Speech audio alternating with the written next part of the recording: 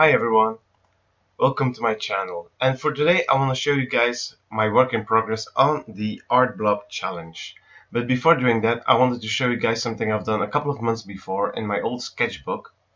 As you can see on this page, there are a lot of different kinds of shape, a lot of angular shapes, and the point was actually trying to make something out of these shapes. And as you can see on this page, there are a lot of different kinds of faces, even animals, as you can see. And it's kind of a fun challenge. Maybe I'll record one of those as well. But let's go on to the main feature. Alright, let's get starting. As you can see, I started out with a blank page and I added my watercolor paint blobs. I think you could also do it with acrylic paint, but with watercolor it seems to be more interesting to do it because watercolor is kind of transparent when it dries up, so it's easier to go over it with a black pen or a black fine liner or even a black pencil if you want to. And I also try different kinds of strokes. I even splatter some of the paint on it. And as you will see, I will try different kinds of strokes and techniques to make the blobs as interesting and as organic as possible, and also as unpredictable, so it's harder to find, how should I say, a recognizable shape in them. Some of you might also have seen this challenge on YouTube by other artists like Casey Golden, SoCraftastic, and many others, I guess. Alright. I also tried to do the blobs in different kinds of colors, so I don't know. I think they would stand out more, I think. I don't know why. I see some of the other people doing it all in the same color, or having light different hues of the same colors. So yeah, I think the color doesn't really matter, but it was just for me to try to get something fun out of it. Alright. And here is the final blob. And now we let it dry out. But as you can see, here, when the paint is completely dried up, you can see that I kinda used sheet paper for this challenge, but that's alright. Anyways, it didn't warp too much, so it's still good to use. And now we can start with the real work, the real challenge, and that's actually getting to draw. As you can see, I sped up the footage a little bit, like 3 or 4 times if I'm not mistaken. Otherwise, it would be way too long for you guys to sit out on it. Alright, so I started out with the first blob. It was one with the splatters, and I immediately looked at it and I saw like really long legs, and I didn't know how I was going to end up with this. Either having it some kind of alien thing, but actually I ended up with something really different. It actually ended up being a bunny. So I don't know, maybe some kind of ninja bunny. Why not? That's the fun thing of the challenges, because it doesn't have to be like something natural or something normal. It can be like a superhero or something supernatural as well. And with this challenge, it's kind of fun to see what you can get out of your shapes. And here we go. This is the last one. This is the last blob that I've made, and actually this was kind of a weird one for me because I saw some kind of wizard or some mage standing there with a book. I know it sounds weird, but I hope it comes out clear when the final piece is being drawn, so yeah.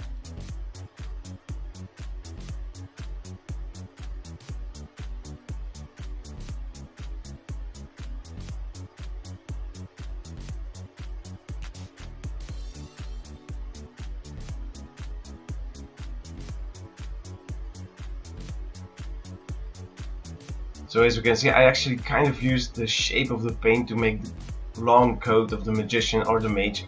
Honestly, I don't even know what he's supposed to be actually.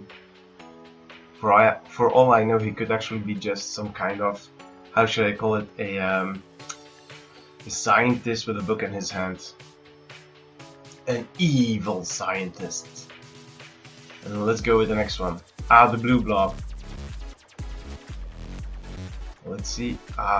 It's kind of hard to see since my hand is in front of it, but hopefully it will be clear very soon.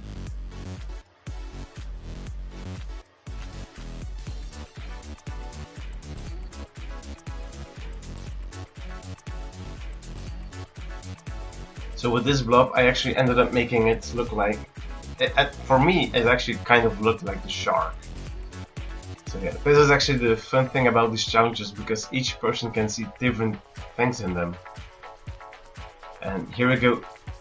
This is where I actually started to turn the paper around. And this is how I actually found, well, how should I call it, the other character in it.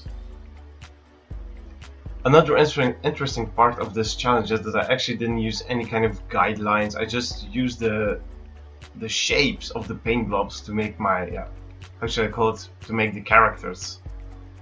So that was also kind of interesting. It got me out of my comfort zone, not using any kind of guidelines. But it was still fun nonetheless, so that's why it's also interesting. And here in the green paint blob, I actually kind of saw like a traveler or a guru with a really huge sleeping bag in his bag.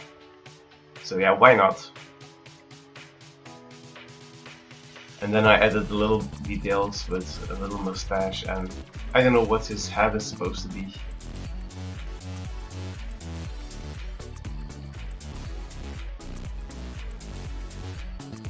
And on to the next one. Here I have been striving for this one. I didn't know what I wanted to do with this one, but finally I actually found something.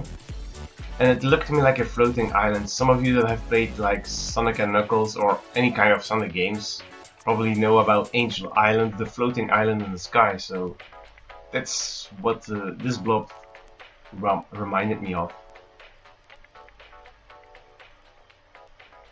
Just adding a little bit of the details.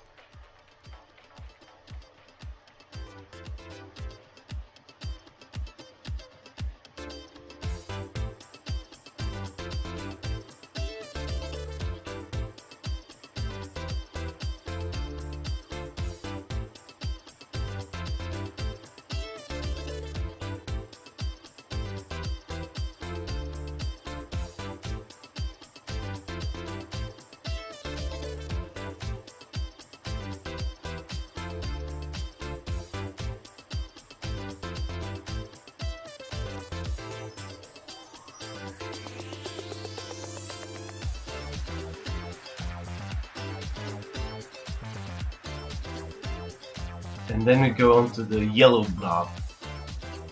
Well, this one was a bit weird to find something in it, but I ended up drawing another bunny again. I don't know why another bunny, but it's just what I saw on it.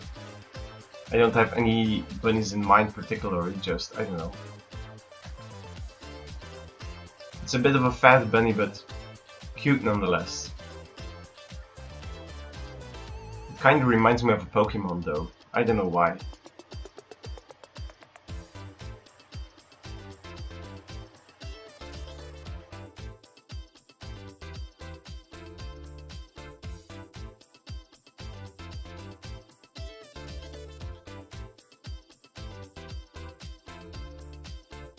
This one was a bit weird. I tried to make, I don't know, I saw some kind of ghost in it. I know a lot of the artists also mentioned that with the watercolor fading away, it kind of looks like a ghost, so I tried to avoid it, but this one was, I don't know. I immediately started out with the face, and then it's as if the ghost is fading out, but I don't know if this one really came out that good. I don't know.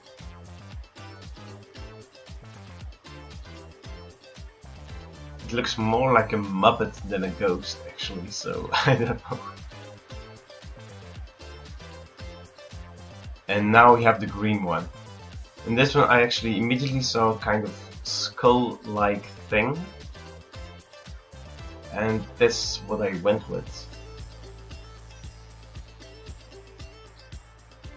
I started doing the skull, and then in some parts I started out with the bones as well. So I hope it kind of came out okay.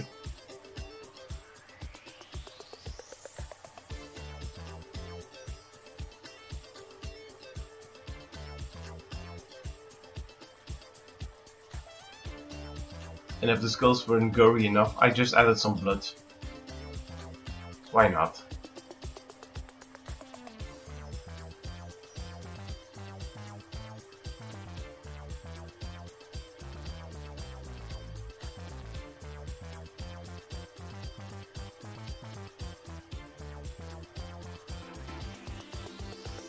And now the final one. I've been struggling to find a shape in this one that would be suitable for me. But then I just kept turning it around, turning around until I found something that actually kind of looked right to me. At first I saw something like a spaceship in it, but then in the end I went for something else. I actually went with a, well, I would say woman's face, but it might be a girl's face. And the big mistake that I made here was actually making the lips way too big. The lips are way too big.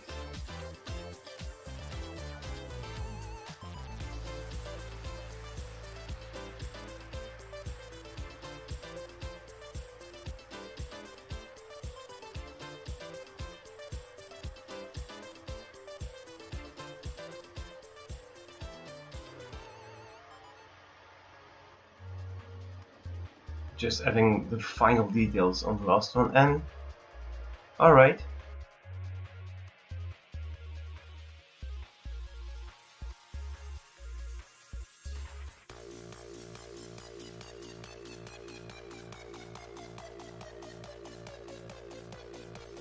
Here we go. I hope you guys enjoyed it. And there we go. Here's the final result. You can also check it out on my DeviantArt account or on my Instagram account. And with this, hopefully I'll be back with something better. I don't know. See you later!